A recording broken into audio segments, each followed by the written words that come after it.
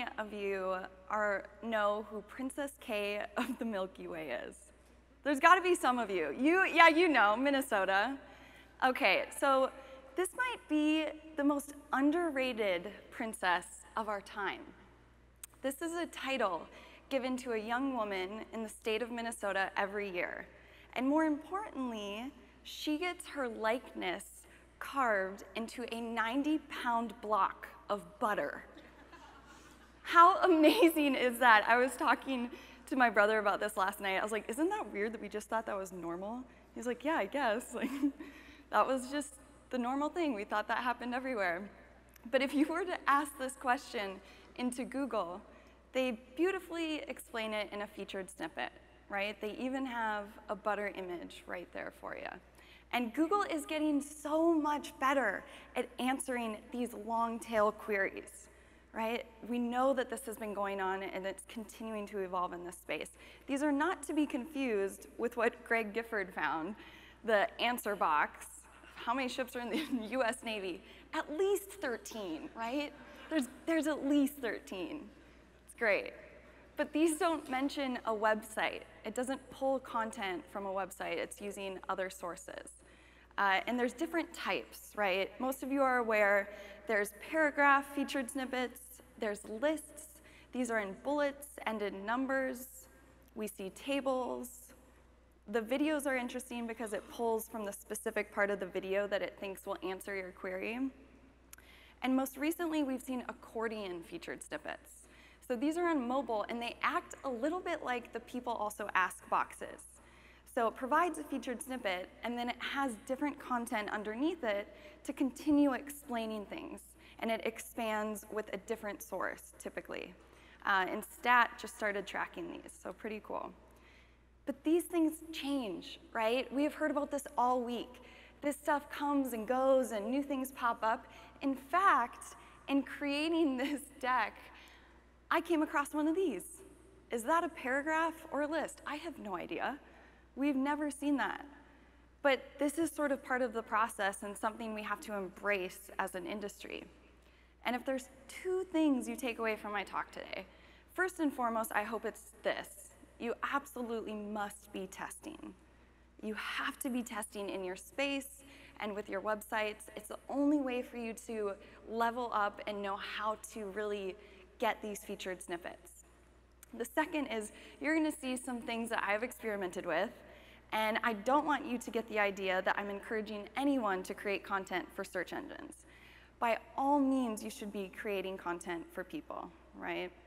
And before we dive into the data, I want to give a big thanks to Eric and Shatish, who have helped put this data together. Eric from Stat did all of this research, and a lot of you, this might look familiar. This is a refresh of Stat's featured snippet research.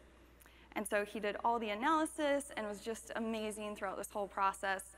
And Shatish helped me dive into some featured snippet images, which have never been looked at before. So what we're going to look at are never seen before facts about featured snippets, and I'm so excited. But I didn't want this to be a tour of facts. So while this first part is going to be all about those facts, we really will dive into what do we do with that information? How can we make that work for your website? What kind of tests can be done? So to start, we did this research on the refresh of all of those same keywords that the research had been done previously. So it's about 1 million high-priced, cost-per-click keywords, right? And we focused on the mobile browser and at a very, very specific location. So as you learned earlier this week from Rob Bucci, national SERPs don't really exist, and we shouldn't rely on them. They're not as accurate as a very specific location. So that's what we looked at. And what we found was almost 24% of all search result pages have a featured snippet, and that these are on the rise, right? These are going up and to the right. They're up about over 160% since 2016. We also know that paragraphs and lists are by far the most common, by far. And just to touch briefly on people also ask boxes, we see them on 93.8% of featured snippet SERPs. It's crazy. These two are best friends. Almost any time you see that featured snippet box, this will follow, right? Interesting. On the flip side, featured snippets are only on around 34% of people also ask box SERPs. What does that mean?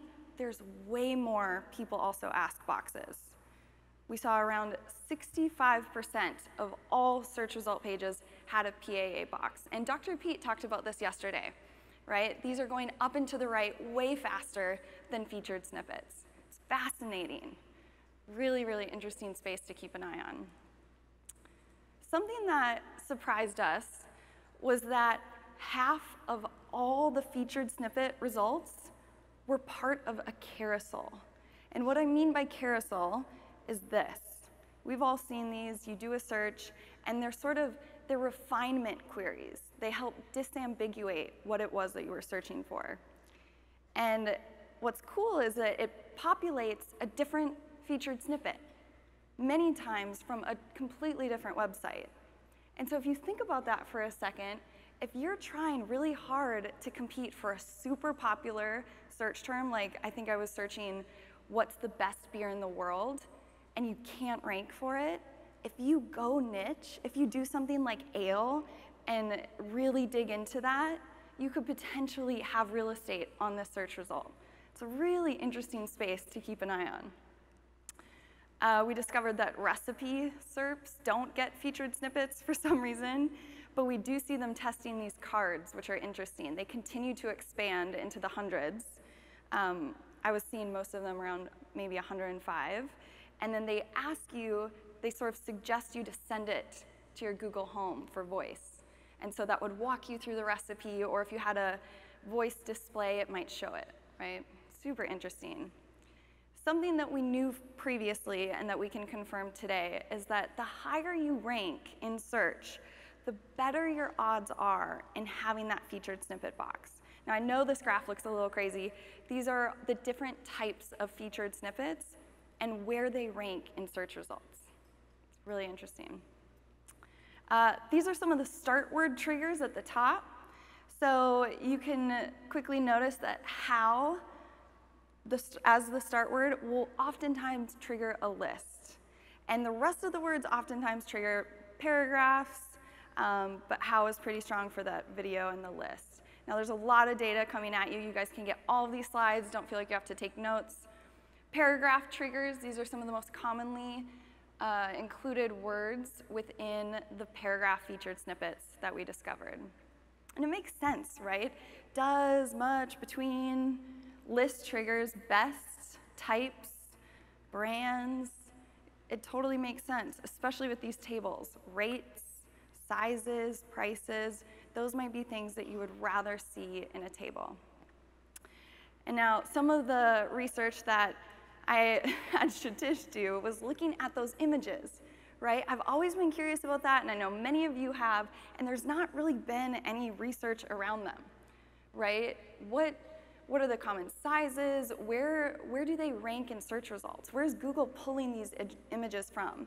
And that was the first thing I asked Shatish to look at. And we figured out that around 15% of all image URLs aren't in the organic results that we have access to, meaning they likely aren't on page 1 or page 2. It's wild, right? Google's pulling these images from completely other sources. And you see that drop in that #1 position. Does anyone want to guess why? Our thoughts are that that is because that's the featured snippet URL, right? And then it's pulling from the rest of the SERPs as it goes. Pretty interesting. And one other thing I would like to note is that we discovered that the most frequently displayed size of those images was 120 pixels by 90 pixels. However, I want you to take this with a grain of salt. This is what they're displaying. This isn't necessarily the size of the images that are being pulled. They're often stretching and changing the image to fit that size. But you should probably keep that ratio in mind, right? It's good to have in your back pocket. But this is why you must be testing stuff. And this is where we get into how can we use this information? What can you take away from this today? So we're going to divide it up into a couple different sections. First, we're going to address the most popular question about featured snippets, who's winning in this space, and then we're going to break some things, and I'm going to give you some actions to take. And big shout out to the community and honestly all of you for being here and for asking good questions and for fueling this sort of research. We couldn't do this sort of stuff without you, and we really take your emails, your messages, your questions and thoughts into consideration. So please continue to stay active. It's been a huge driving force and so much fun to incorporate. All right, so we've heard about this all week. Do featured snippets drive traffic? It's the #1 thing that people love to talk about featured snippets. And I'm very excited to address this and hopefully put a close on this question for now, right? We see lots of conflicting stories. Some people say, Google in particular says that they do drive traffic. Other sources say they don't. And so in addressing this question, I thought, okay, how can I come up with a solid answer for all of you? And the way that I went about it was grabbing Google Search Console data. So I pulled a ton of Google Search Console data, and thank you if you sent any in. And I looked at the keywords, the ranking position, and the click-through rate, right? Keep that in mind. And as I'm looking at all of that, I split the data in half. And I bucketed the keywords that show a featured snippet and the keywords that don't. And right away, I started to see a problem. And that was that the average ranking position for these two buckets was wildly off, and the median, right? They weren't the same, meaning that that would obviously impact the click-through rate across these buckets. So what I did was I basically cherry-picked, deleting different keywords in each bucket until the averages and the median position ranking was about the same. So then we could really kind of look at what was the click-through rate on featured snippet keywords and non. And when I explained this to Eric, who did a lot of this research, he was very quick to point out that this was just gross. That was a gross way to analyze this data. It's not statistically significant, but it was really all I had to go off of. And I think it's worth including here just because we did see about a 40% difference, right? So on average, around 40% less clicks would go to the keywords with no featured snippets. However, there are so many other variables here. There are so many other variables. And I want you to be super, super skeptical anytime you see a featured snippet traffic research study or paper or white paper. I call bullshit. There is no way to really identify if you're getting traffic from a featured snippet or not. There's just no way. We can't see that in Google Analytics. Click-through rate providers, clickstream providers have trouble identifying that as well. It's next to impossible to identify, and I feel like the only people that truly know that answer is Google. And let's ask ourselves something. Who do we think gets the most clicks on this search result page? It has a featured snippet, and historically, we know people click most frequently at the top. Where do we think most people are clicking? I would assume that it would be the featured snippet box, right? Perhaps it's a bit less, and I totally have empathy for those that have concern over people staying on the SERP. I get that. I totally get that. But I think we have to address this question of why traffic, right? Why are we so concerned about traffic? Why not branding? Why not messaging? Why not share a voice? And quite frankly, who is going to go to their boss and say, oh, you know those keywords we had for our SEO strategy? We're not going to do this bucket of them because they have featured snippets. You're not going to do that, right? Those are likely important keywords that you need to include in your plan. And we have to embrace this. Featured snippets aren't going anywhere. They're just not.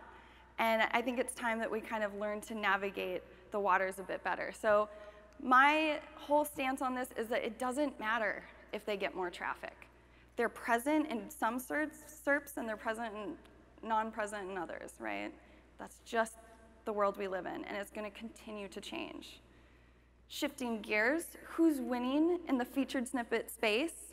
This was pretty interesting. So we looked at the top 100 domains that rank for featured snippets. And I identify the top 10 here. I was pretty curious to see YouTube at the top. That was interesting. Wikipedia makes sense, right? They format all of their stuff so well that they're just spoon-feeding entities and nouns and you name it to Google.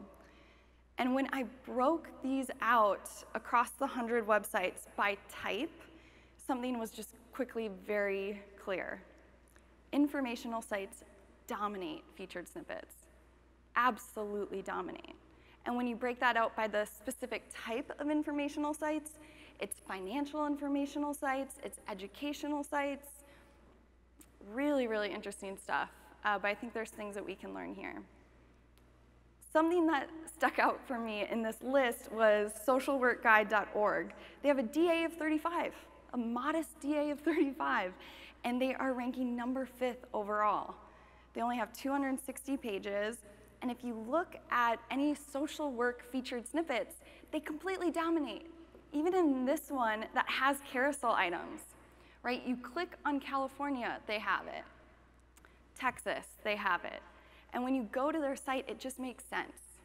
They have all the information you could possibly need to know in making a decision like this.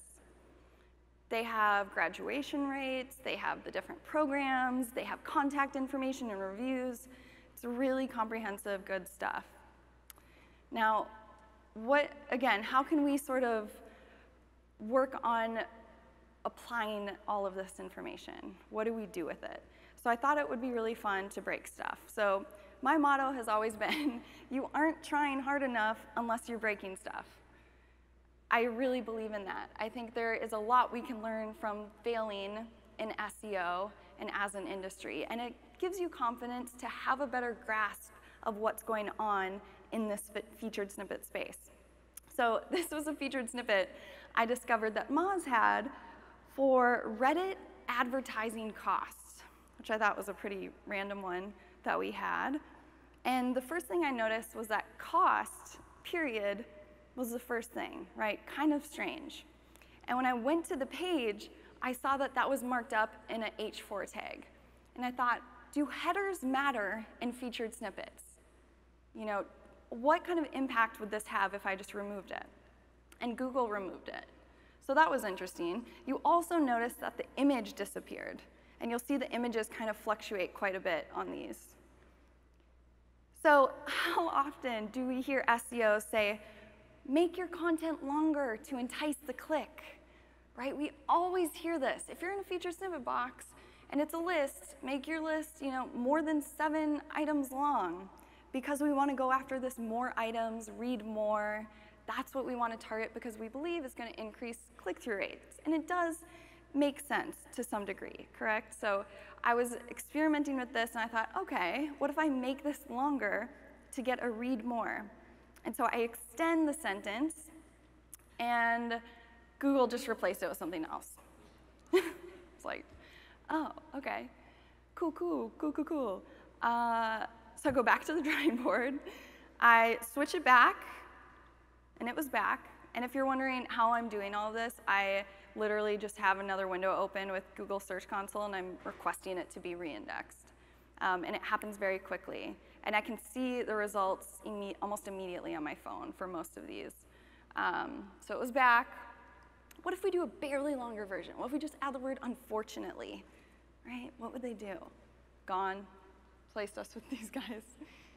Thought, okay, now I'm just getting desperate. What if I just add another period, make it look like it's trailing off, right? Maybe some people will click more. There's something more there. Gone. The moral of the story is that if you want 271 character featured snippet that you own longer for something like that, Google might potentially show 115 character one instead. It's wild. Like, we hear these norms about featured snippets all the time, and we rarely challenge them. And so what I want all of you to think about today is, like, how can we start challenging this stuff more, and how can you experiment more with this in your space? And seeing that this was such a touchy featured snippet that we would lose so quickly, I thought, what do the other industry advertising costs featured snippets look like? How can I make this stay a little bit better. And something that became quickly apparent, and that was across the board, if you do YouTube advertising costs, LinkedIn advertising costs, they have that as the heading of the featured snippet. I guess if we want to call it like that. So I thought, okay, well, what if I add that to the page? So I add Reddit advertising costs, because it looks like Google wants that.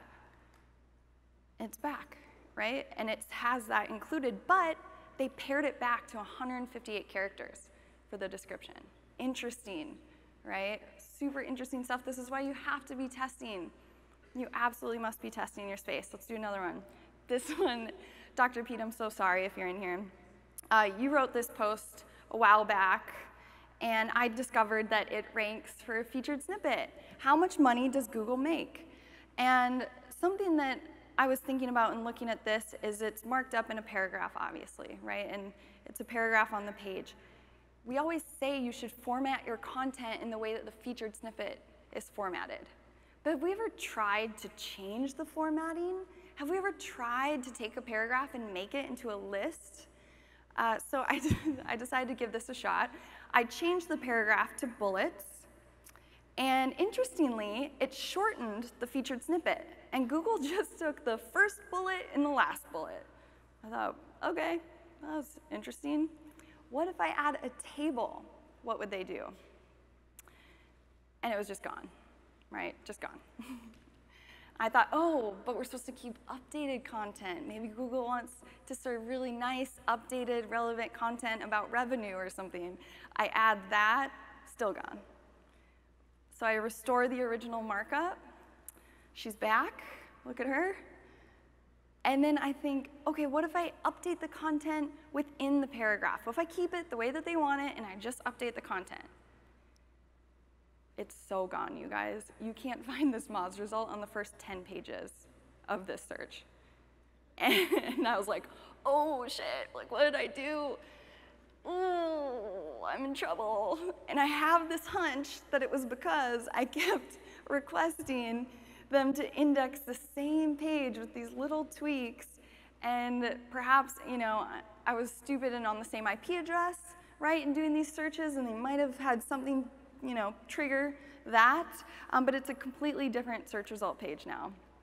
Really interesting stuff. Let's do another one. So I thought this could be a very valuable featured snippet from Moz.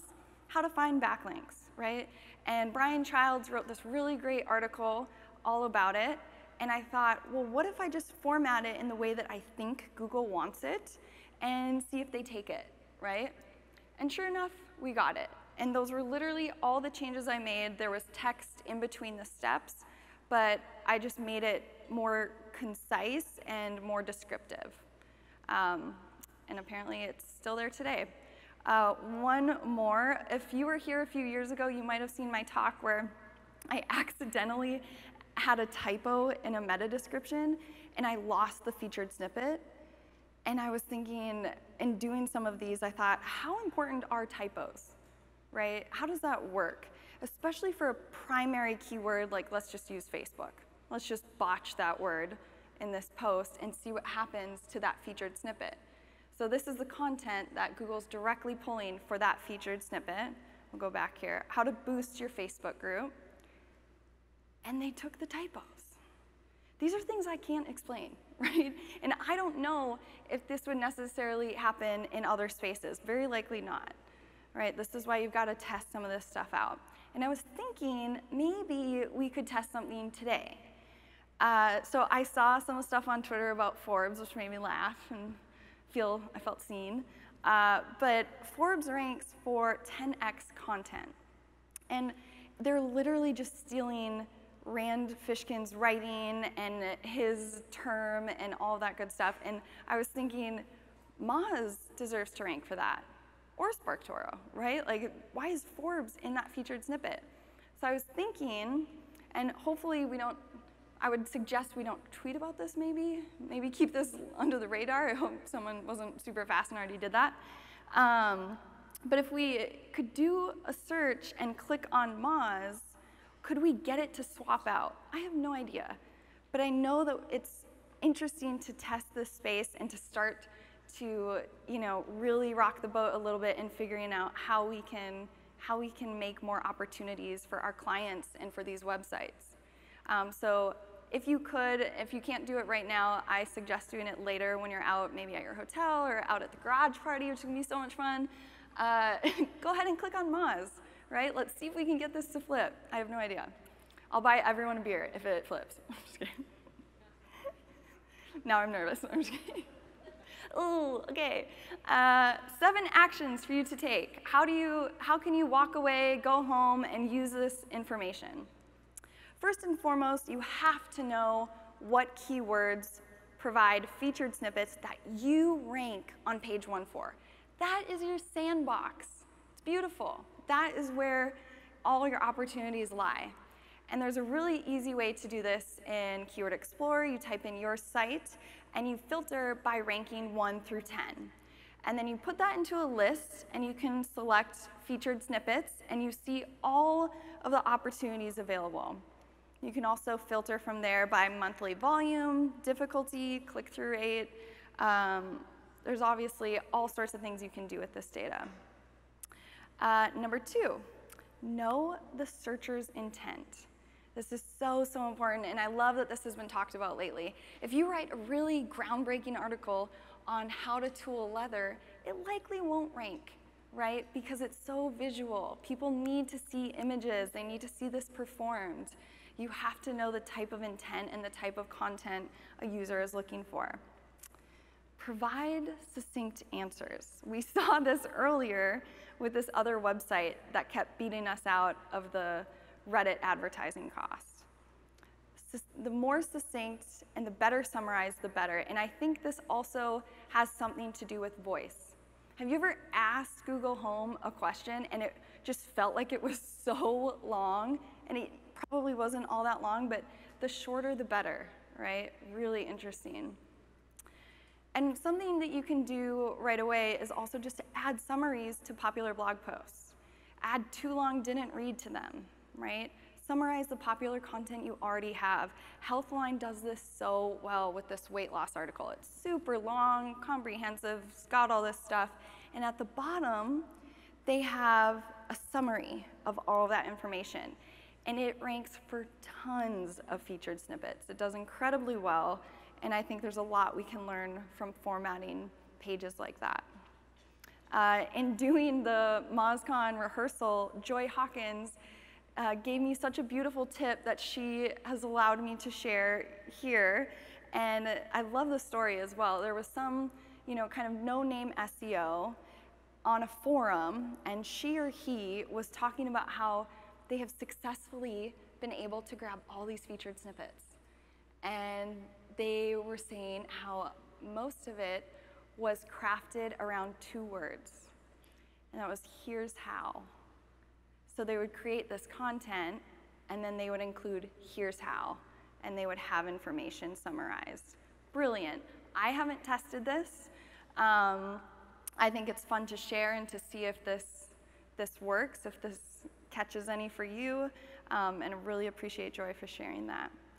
Number 5, identify commonly asked questions, right? We know that questions trigger featured snippets, and if they don't, they could in the future.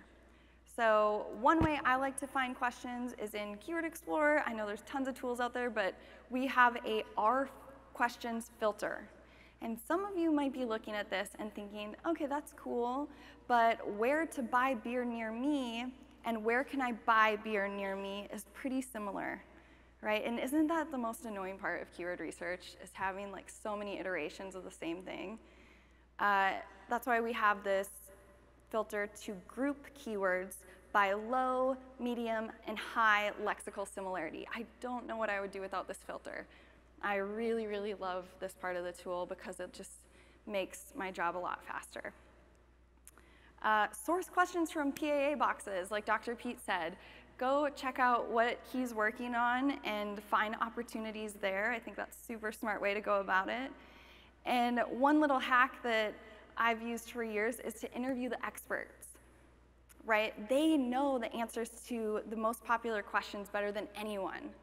And you can do what Ross Simmons was talking about. Remix that stuff, right? Turn it into an image with the information, turn it into a slide share. You can do all sorts of things with that content once you have it, and to have it in a rich form to start with is so, so powerful. Number 6, this is interesting. Okay, so this has been talked about a ton this week, but I don't feel like it's really resonated, because I feel like, for the most part, when you hear the word API, we get a little shell shock, right? We're like, well, maybe I'm not technical enough, maybe I don't have the chops to use it. Did you guys know that you can Google NLP API, and the front end is available for free? You can literally copy and paste text into Google's own natural language processing and get that information back out. You can see what they recognize as entities. You can see the sentiment, the syntax, and perhaps most importantly, the categories and the salience or confidence score that they apply to them.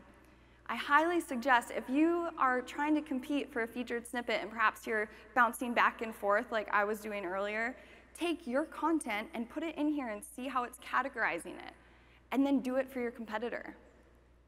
Oftentimes, you will see the site that's a little bit lower have multiple diluted categories. It's fascinating and a great, easy way to analyze your content. And it's free. It's available, and you don't have to write a line of code. It's all online. Number 7 is to monitor these featured snippets, right? We have to keep track of these. They're continuing to change. How do we do that? There's a number of tools, but Stat is one of my favorites. And that's because you can click on all of the featured snippets that you currently own and add a dynamic tag.